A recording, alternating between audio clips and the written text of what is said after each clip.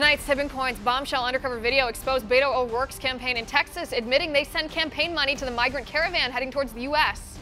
Plus, new jobs report is out and it's blowout. Unemployment, the lowest it's been in 50 years. Wages rising. What does this mean for the elections Tuesday? We're going to break it down tonight. And the Democrats in North Dakota trying to suppress voters by telling them if they have a hunting license and vote, they might lose their hunting privileges. All of this tonight. I'm Liz Wheeler. Join me on Tipping Point at 9 o'clock Eastern.